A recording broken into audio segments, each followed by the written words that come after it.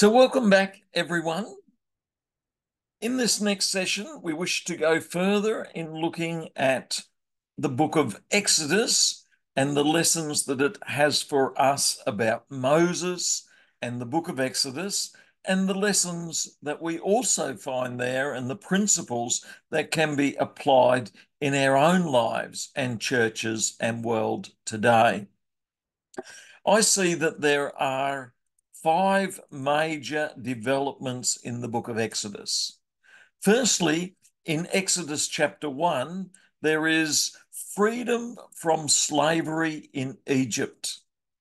And this is a major theme that we can think about today personally. That is, in your life and in my life, there can be slavery to sin, slavery to problems that we want to be free from. As a group and as a community, there are also areas that we might want to be free from. And here we see a nation too that wants to be free. But we are free from certain things. What are we free from?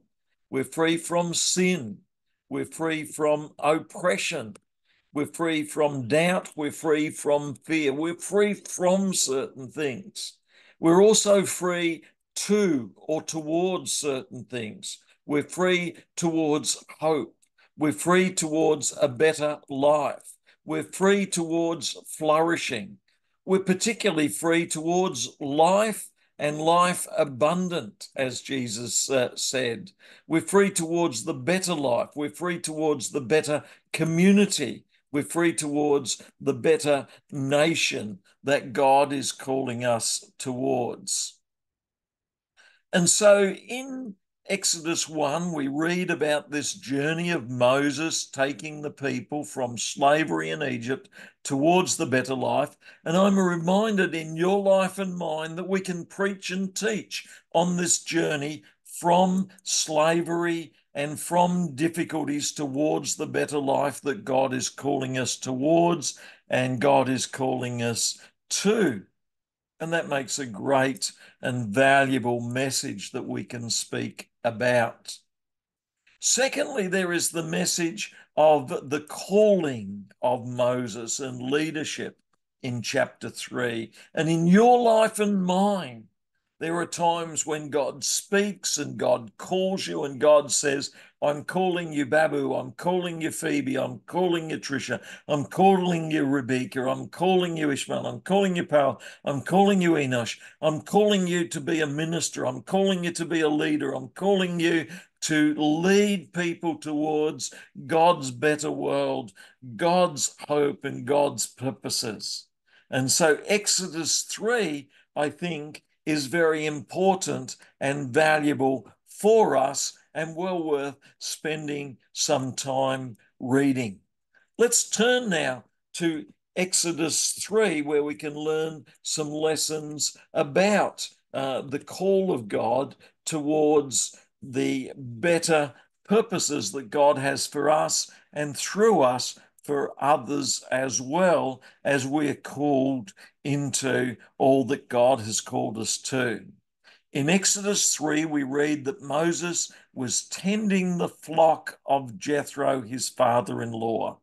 Often God will speak to you as you are working hard, being faithful, doing that which God has called you to do. I think also it is important to network. Jethro, his father-in-law, was speaking and helping Moses, but it's also important to spend time in prayer and worship, seeking God and asking God, what are you calling us to and what are you saying? And then an angel of the Lord appeared. God can appear in many ways to us. He can appear through the Bible, through his word, through preaching, through others, a messenger, through an angel. And he can also appear through, as we look around at the natural world. And Moses saw a bush that was not burning off, and he sensed God was speaking to him. And then he sensed God was saying to him, Moses, Moses. When you're in a church service or when you're at a conference, you may hear God saying to you, Phoebe or Rebel or Powell or Babu or Enosh or Trisha, or Ishmael, you may hear God saying to you, I am calling you. I have a purpose for you. I want you to go here. So God can call you. And then Moses responded and said, Here am I. Here I am. One of the best responses that we can make is the response to say that we are here and available. And then the Lord said, firstly, um, this is a holy place. This is holy ground. I think one of the things that it's important to be reminded about is that God has high purposes, holy purposes, good purposes. An excellent starting point is to start with the holiness of God. Start with recognition that God is holy, that God is good, that God is perfect, and remind yourself that God's ways are so good and holy and perfect, we don't want to depart from them. Too often, it's too easy to water down or decrease God's goodness and holiness and then settle for second best. We want the very best. And then God said to Moses, I'm the God of your fathers, Abraham, Isaac, and Jacob. God is the God who has moved in previous times. He could say to us also that he's the God of Martin Luther and Wesley and Calvin and pastors and apostles we've known. He is the God of others. And we come from a tradition. And we could say he is the God of the traditions. Can we just ask, which tradition do you each one come from? And you could write this in chat as well. Can I get you to write in the chat, what tradition do you come from? My name is Dr. Sam, and the tradition I came from was originally Anglican or the Episcopal tradition. So I have been partly that. And then I was married in a Presbyterian church, which is a Calvin, John Calvin type church, and Presbyterian. And then I've also attended Wesley and Methodist churches. So there's been many different churches that I have been a part of, and Baptist churches and charismatic churches. Which traditions are you a part of? Rebecca, which tradition do you identify with? So I'm an independent, not An fixed. independent. That is, and I guess there is something valuable in independent, is that independent are free. They're like Moses. They've left the captivity of the other and they are independent. So that is good. Ismail, what tradition are you a part of, Ismail? Anglican. I am now Anglican. Which one, sorry? Anglican. Anglican, yes. My grandfather was a minister in Anglican, and I was raised in Anglican, so I've been a very much a part of Anglican. So that is a great tradition. Um, and Babu, what tradition?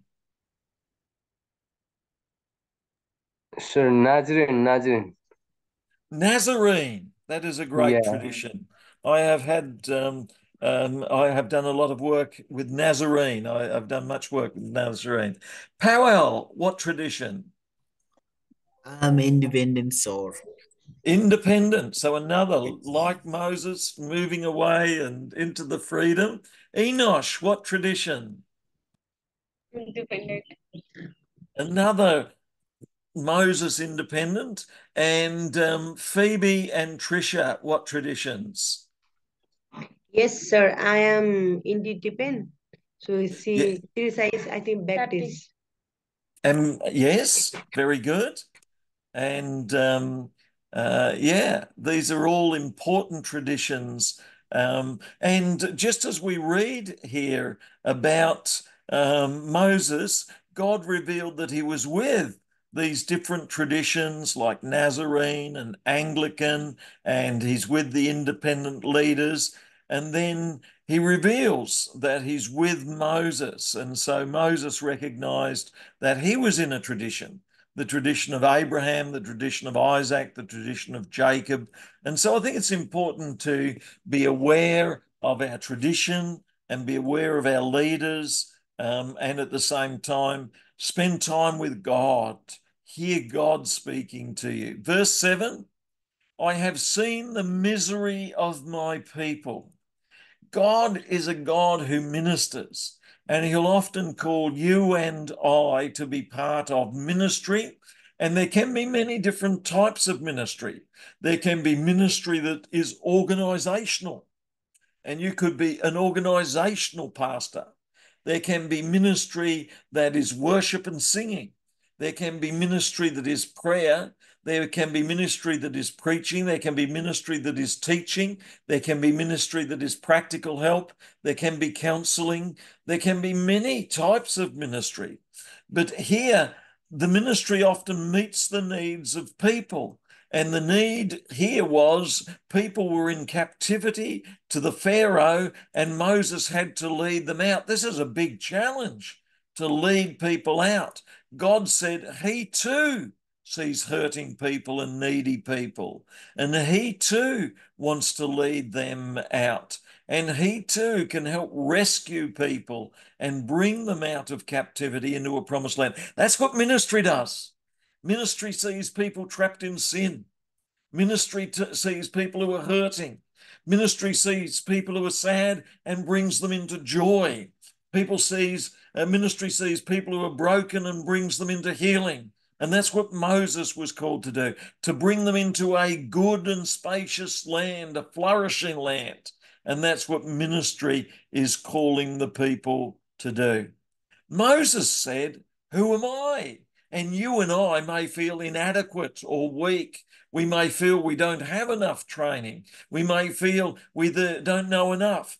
But it's not, we're just vessels. We're a plate. It's what's carried, God and Jesus and Holy Spirit, that's important. And so we mainly just carry the people and help the people. And so we can help in this ministry, and we can bring people into vitality and life. And so we might want to think, how could they come into life? It's through preaching, it's through prayer, it's through sharing, it's through encouragement, it's through bringing them into the vitality and hope that they have, that we can minister and bring them into life and life abundantly. And so we could pray and think, what ministry is God calling you into? Partly you'll feel that on your life. You'll feel that sense of burden, that sense of ability. There's 5 or 6 things that can help guide you towards the ministry that God is calling you towards. And these include those areas of calling and purpose that God has, that he's guiding you towards. And you might want to think, is there a burden? Is there a calling? Is there a sense in which God is motivating or giving a desire? Motivating or giving a desire. There may also be a sense of need, a sense in which people say people need help in this area. There could be a sense of hurt that you're able to respond to.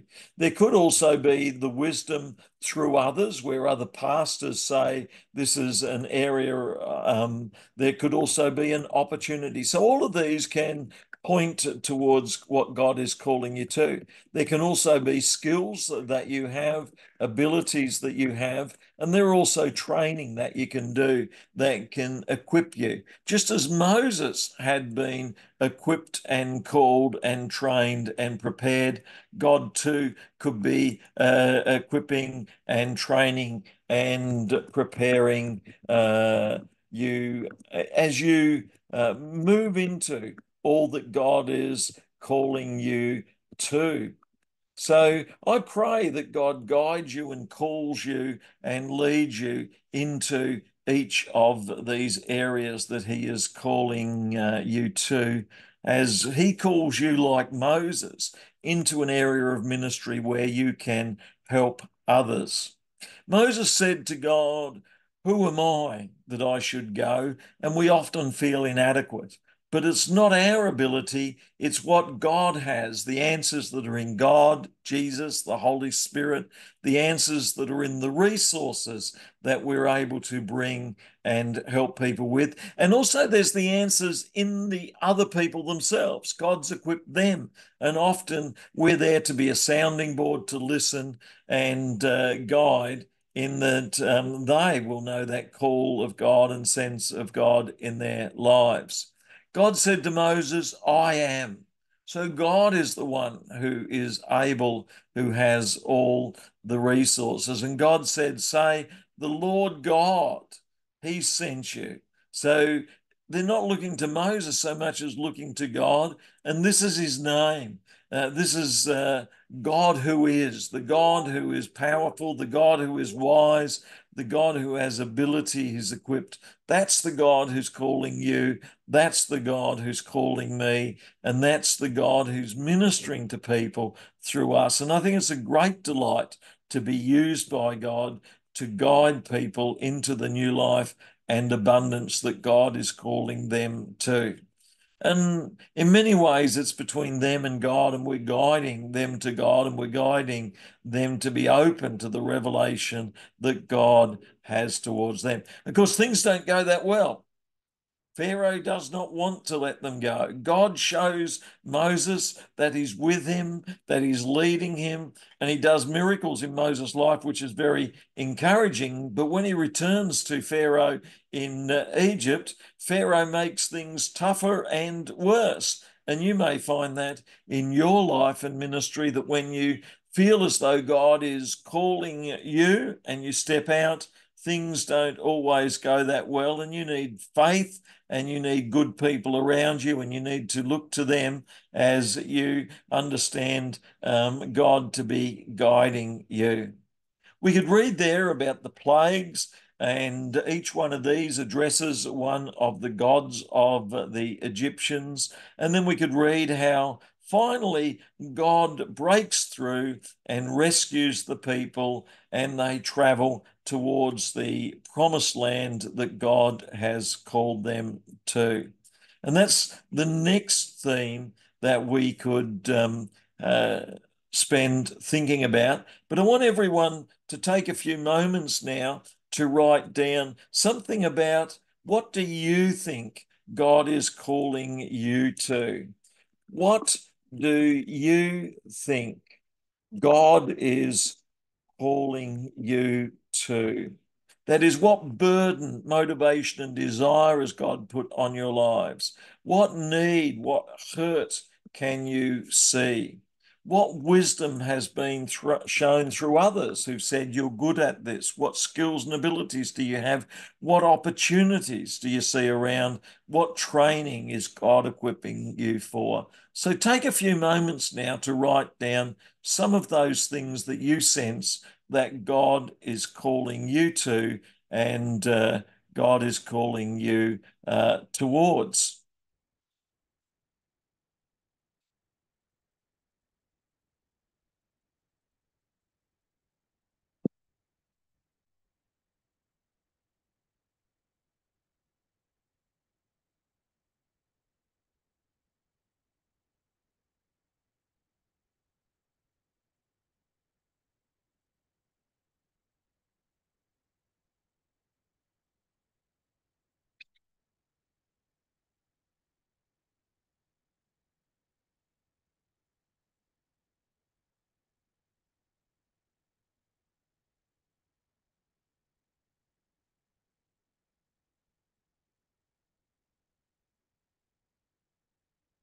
As you're doing that, we'll move on as well to chapter 11, where we read that Pharaoh had been resisting God. Pharaoh had been oppressing people and hurting people and making slaves of people. And look what happens to Pharaoh's people. That is, a plague comes on them, and difficulties come on them, and troubles come on them, which are difficult to be free from. And this reminds us that when there is bad leadership, bad problems come on the people. And when there is good leadership under Moses, deliverance and hope comes on the people as they are freed and travel towards the hope and benefits that they have. I like what Powell writes. God's calling me for ministry, to be good in preaching, to preach many times. And this is seen in opportunity. This is seen in what God has shown, and it's seen what other people have affirmed. As they've said, you're doing what we need, you are ministering in important areas. So these are some of the many ways in which we see that calling and ministry affirmed, as we see in the life of Moses in this chapter there. So chapter 11 reminds us that bad leadership leads to bad things happening. Good leadership leads to good ministry and good benefits for the people as they know the blessing of God. In chapter 12, we have the major theme of Passover, and we could do research by going to Google Scholar and Google and looking further at Passover to get some further insight. So if we were to go to Google Scholar and to type in Google Scholar, we could look at the lessons that we could get from Passover in Exodus and the sacrifice of the lamb, and what it means, the Passover in Exodus. And we could see a lot of resources here. And then you can cite these resources and you can use these in your assignments. So you click on cite and then you color in the resource and you've got the resource that you can use there.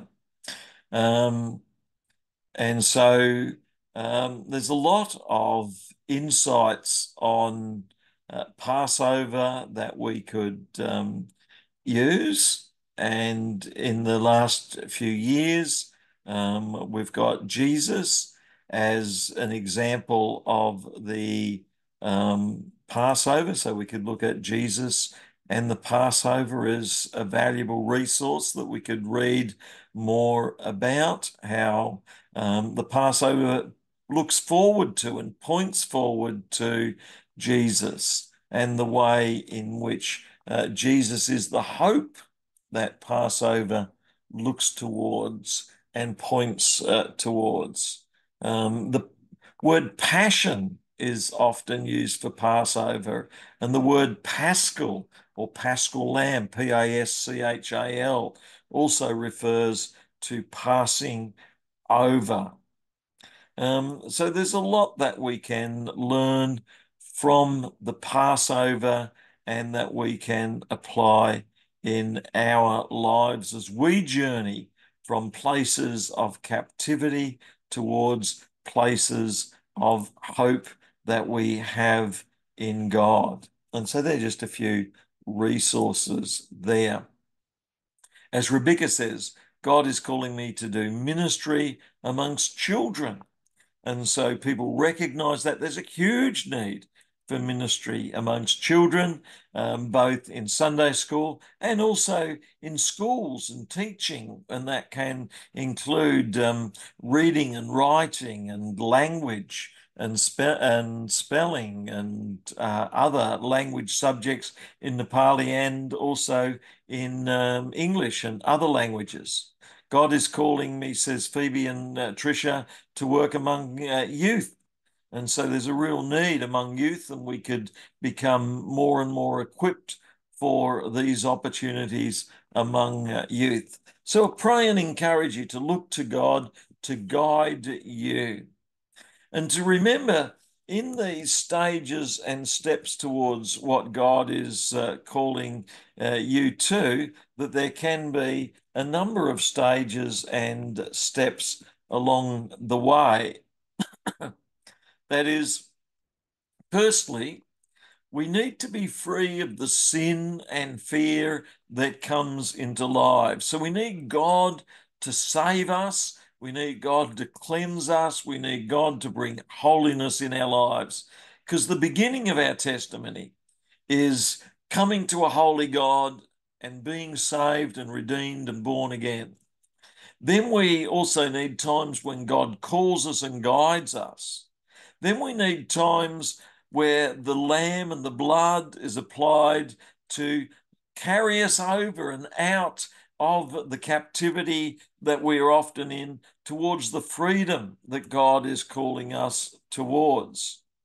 And then we need to go through times like baptism, where we are transformed and changed again. And finally, we will see triumph and victory. We don't get there instantly. There's a journey, and there is a journey in pastoral ministry and Sunday school ministry and youth ministry. There is a journey in ministry, and the journey begins with salvation and calling.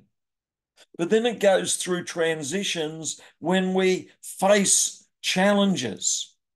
And just as Moses faced challenges, you and I could face challenges when there's no recognition, when people don't see your ministry and say, we're not going to let you go, we're not going to let you do it. You will face opposition. Moses faced opposition. And as Moses faced opposition, he learnt to trust in God and he grew. And as Moses in the desert spent time where things weren't going forward, you may face time in the desert when things don't go so well. And then there are times when you need to know the sacrifice of the lamb and the pouring out of blood, when you need to know what Jesus has done and how Jesus died for you. And Jesus died to bring life to all. And so in knowing the Passover every year at Easter, we remember that, then you're able to go forward. There'll be times when you'll face a massive sea and you don't think you can go through and you don't think you have the qualifications that are needed, but God can open the way and make a way, and you're able to go through as well, as we read about here. And let's turn now to this passage in Exodus 12 through to 15, as we read about the journey through as we go forward. So God is calling us, God is leading us. And as we go forward, we can face challenges along the way.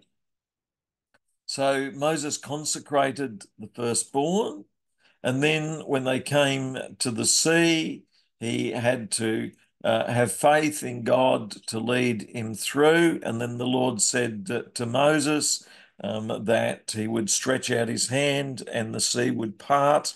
And then Moses stretched out his hand over the sea, and then the wind blew, just like the Holy Spirit can come and open up a way and make a way, and then you're able to go through the difficult time.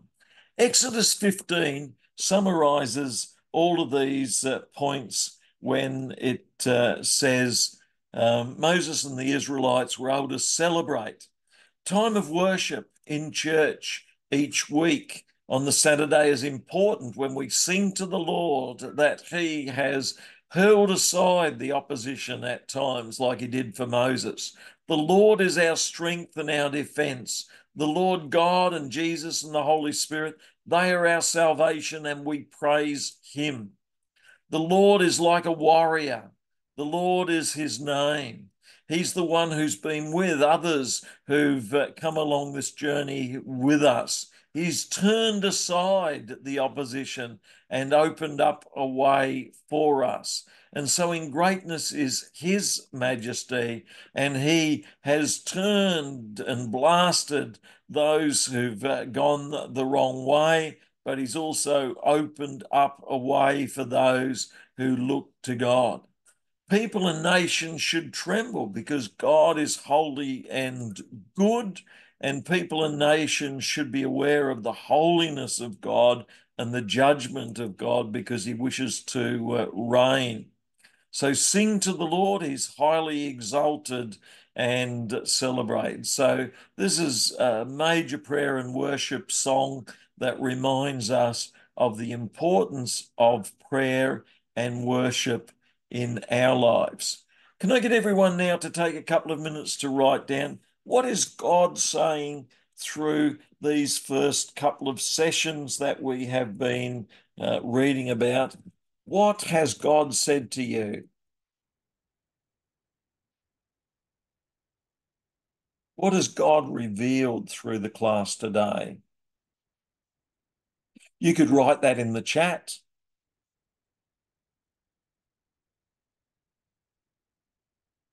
What important points is God revealing? And you could write it in your own notes. So let's take a couple of minutes for you to write down what God is saying to you and what God is revealing.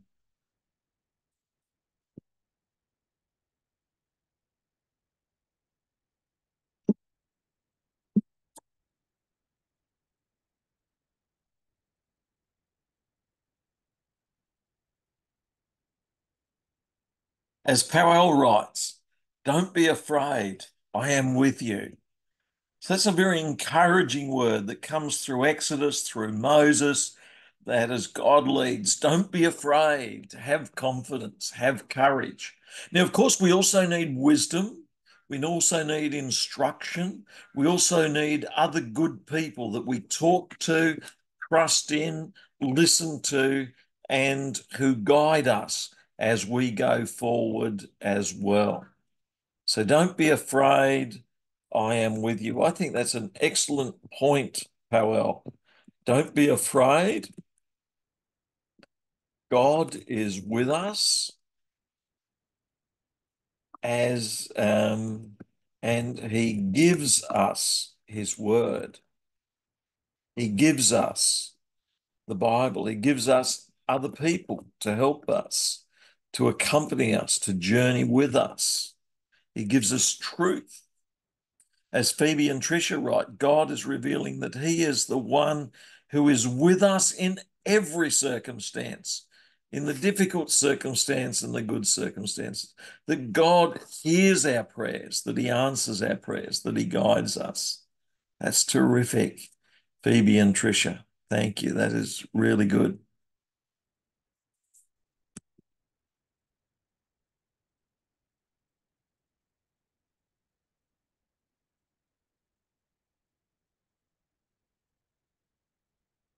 In Exodus 16, we're reminded that God provides, and there can be difficult times when you don't have much to eat.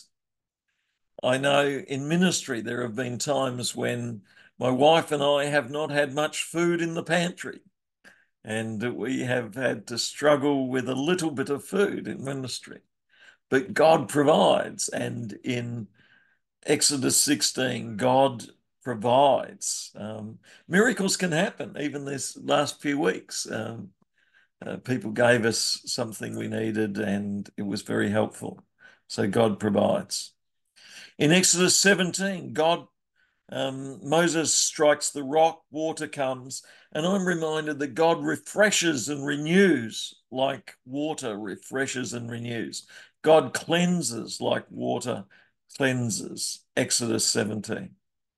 Exodus 18, Jethro visits Moses, and Jethro is delighted to hear about all the good things, and he praises God, and he says he knows that God is great. And then Moses says, the people come to me and seek God's will. And Moses' father-in-law says, what you're doing is not good. There's too heavy a burden that you take on. So we need to be careful that we don't take on too many burdens, but we are still refreshed. So don't do too much. That's an interesting thing, isn't it? Don't do too much. I think that's an interesting message. Don't do too much. Take time to rest. Sleep. 8 hours a day. You need sleep. Rest. Have a Sabbath rest. Exercise. Eat well. Drink well. Have water. So often we can spend too much time doing too much ministry. We can burn ourselves out. So don't burn yourself out. I think there's almost more danger in burning yourself out than not doing enough. There are times when you must put in a lot of time. And I know in that which I do, there are times where you've really got to put in the extra. But there are times when you should not put in too much time. Ismail writes about how the message is that God never forgets us in the midst of hurt and suffering in our lives or other people's lives. God is aware, God is attentive, and he provides the answers. Thank you, Ismail. That's really good. Babu writes, God is with me in troubles and sufferings, and he said, do not be discouraged. So God is with us. So that's terrific, Babu. And I think you've encouraged me today, Babu. Your faith and your encouragement, I think, is a great encouragement to us all. So thank you for that. And thank you for each one, because each one of you has encouraged me today by your faith, by being here, by training and studying. There's real blessing. So in chapter 18, verse 17, Moses' father-in-law says, what you're doing when you try to do too much is not good. You carry too heavy a burden. Listen, have other people who help you and work with you. Train up other people. Select other people. Trustworthy people who hate dishonest gain. Appoint them as officials. Appoint them to work with you. Disciple them. Equip them. Minister with them and to them, so that they might be effective and that you might be more effective. And then we come to Exodus 19, in which at the Mount Sinai, we have the revelation of God. So this is a new section that we're coming to, where God reveals himself in a new and special way, and we need to be ready for this revelation in Exodus 19. So if we go down through the notes, we see here there's lots of notes that we have. So let me just move down through some of them.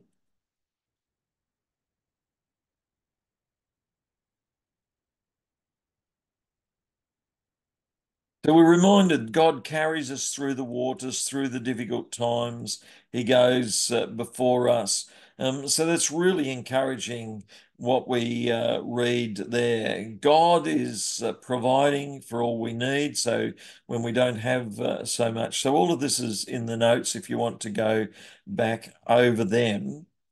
And then when we come to Exodus 19, this is a very new section. So I think this is an important section. Let's take a break for about 5 minutes, and then we'll come back after the break, and I will stop the recording now, and then we'll have a break for 5 minutes and come back. and then during the break, you can have a break, walk around, and come back. You could write a few notes down as well. I'll see you all in 5 minutes. Thank you.